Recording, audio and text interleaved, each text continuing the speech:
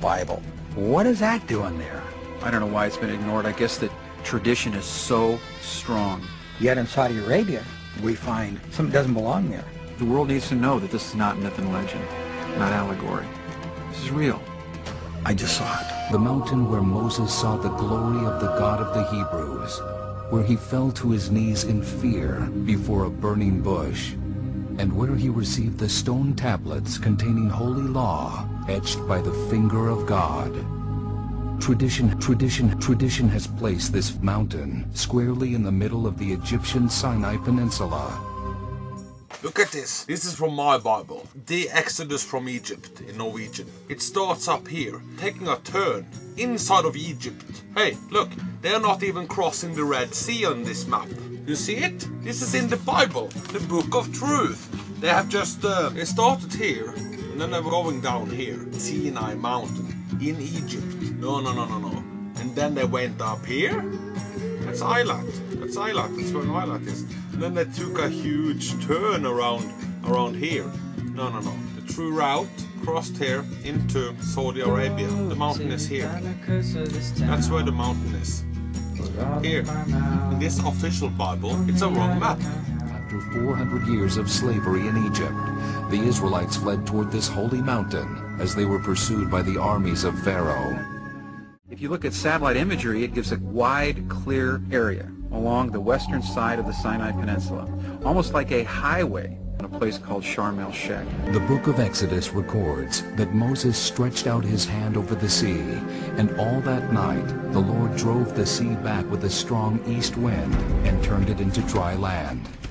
The waters were divided, and the Israelites went through the sea on dry ground. The Bible says that they crossed through the Red Sea, and it was the mighty waters of the Red Sea. That's simple. We need to look there. The Bible says that Mount Sinai is in Arabia. Galatians 4:25 says, now Hagar stands for Mount Sinai in Arabia. The Bible says it's in the ancient land of Midian, where Moses met God on Mount Sinai. Why aren't we following the clues given us in Scripture? This is actual video footage of their remarkable find, smuggled out of Saudi Arabia at great risk. They know that this has great importance, and they've erected a fence with barbed wire to keep people away.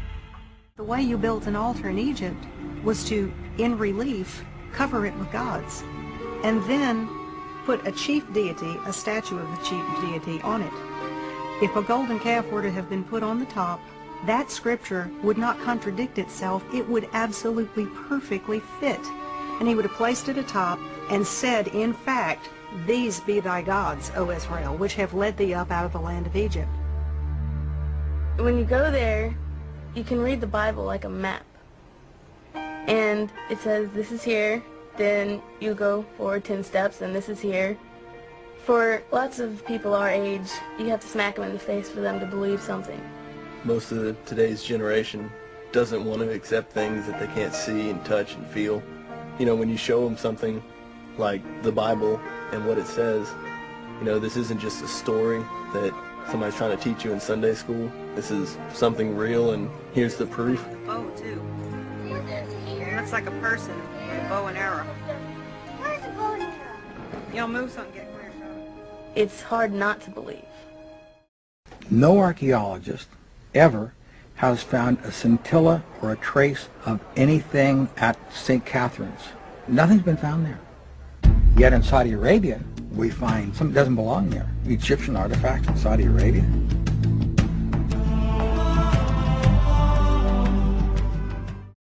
From high atop the mountain, Jim and Penny see the V-shaped altar of sacrifice.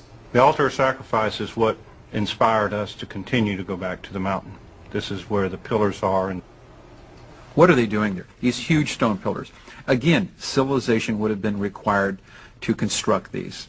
it says in chapter 24 of Exodus that Moses got up early, he erected 12 pillars, he built an altar there at the base of the mountain, and then he brings oxen in for sacrifice.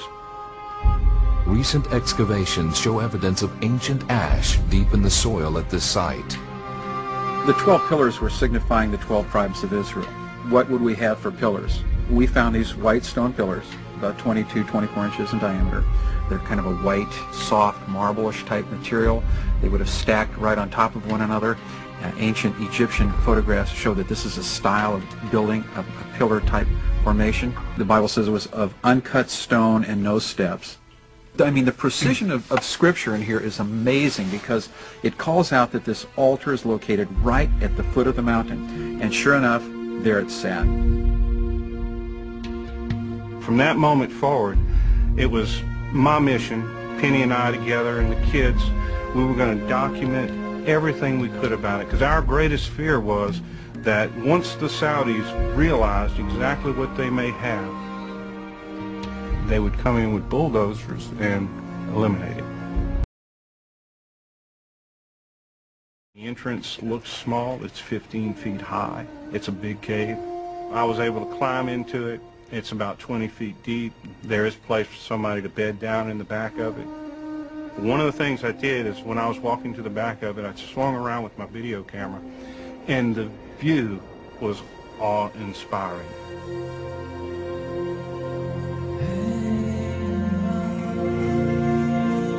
You could see the golden calf altar, the plain where the thousands of tents would have been located out there. And we came up to a break in the rocks, and I looked over from the north looking due south, and both of us were just stunned. From a distance it's big. When you're close to it, it is enormous. It's 4 stories tall. And I've often said that the miracle that would have happened there probably rivaled or surpassed the crossing of the Red Sea. The Exodus account says that the people of Israel grumbled against Moses, saying, "Why did you bring us up out of Egypt to make us and our children and livestock die of thirst?" Your tongue feels like a piece of tar from a Texas highway when you're out in the desert. The sun is relentless. They would have cried out for water. And of course Moses heard their cries, petitioned God. Moses struck the rock and it split right down the middle from top to bottom. The Bible literally says the water gushed from this. I climbed up the backside to the very base of this rock, and right at the base of that split, it's deeply gouged, and the rock on either side, if you look straight up from the inside of that rock, it's really, really smooth, but it's pressure flaked. Big chunks of granite have been flaked from the bottom, and it's not a normal erosive pattern for granite. Granite generally from just wind and erosion will crack and flake off from the top down. This is coming up as though something came flying up and really gouged the rock. When that rock was split in two, a geyser erupted out of the top of it. It blew those 2 pieces of that rock apart. It's very interesting. This part of the world gets a ½ inch of rain every 10 years. And it's so arid and so dry. Yet this rock shows distinct evidence of water erosion.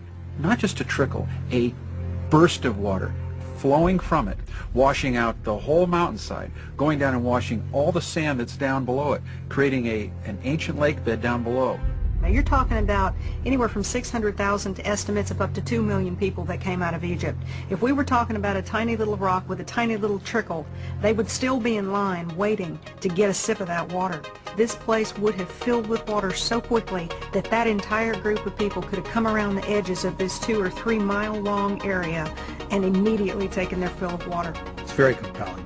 If you were to show the picture to somebody and say, "Oh, it came from Colorado or Utah," well, you accept that, but if you say this came from one of the most arid places in the world, where there are no rivers. The most graphic description would be found in Psalms. "Thou didst cleave the rock in the wilderness, and the waters ran down as rivers." And that Hebrew word for clave means to split cleanly in two. There is no such candidate for any other site that has been investigated or is currently being investigated as Mount Sinai.